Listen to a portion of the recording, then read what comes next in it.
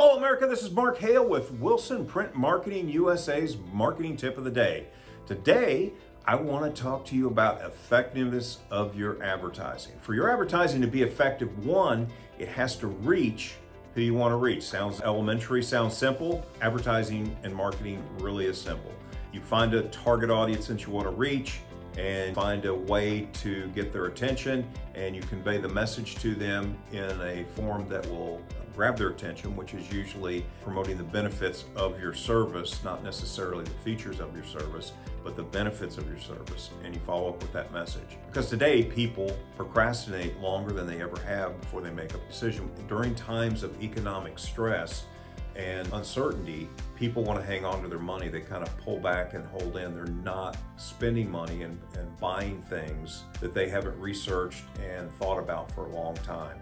Now, you're wanting them to come in and buy faster. You've got bills to pay, and purpose is to deliver your product or service, and that's what you want to do. But when you're advertising, keep in mind that people procrastinate, and that it's a longer period of time from the time they first see your advertising message to when they actually pull the trigger and call you or go online and buy something from you. So the reason for that is they don't want to spend the money, they're nervous, they're not sure about you or your company. 100% of the products or services that are being sold today are being purchased by people who are familiar with the product or service that they're buying from.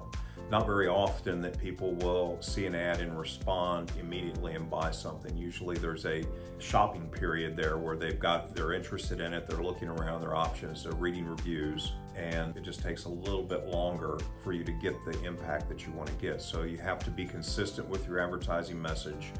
Backing up one step from that, you have to know who you want to reach, you have to be consistent with the message, and then you have to use some basic marketing principles, which present a good offer, call to action, tell them what you want them to do and how you want them to respond, and you just need to repeat the formula. Repeat, repeat, repeat. And over a period of time, you're going to find that your advertising really starts taking hold and is working. People are calling, more and more people are calling you, more and more people are buying. You get that feeling that your advertising and marketing is working.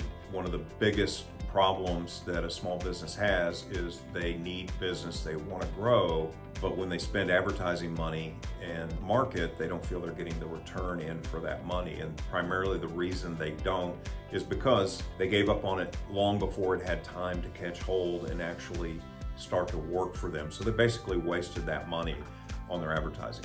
So hopefully this message helped you and gave you a little bit of an insight on what you need to do to market your business more successfully. If we can help you, please feel free to give us a call. We're here to help. That's our purpose. Our reason for being is to help you and your company be more successful. So if you like this content in this video, please share it with a friend and tell a buddy about the channel. I hope you have a great day. Thank you.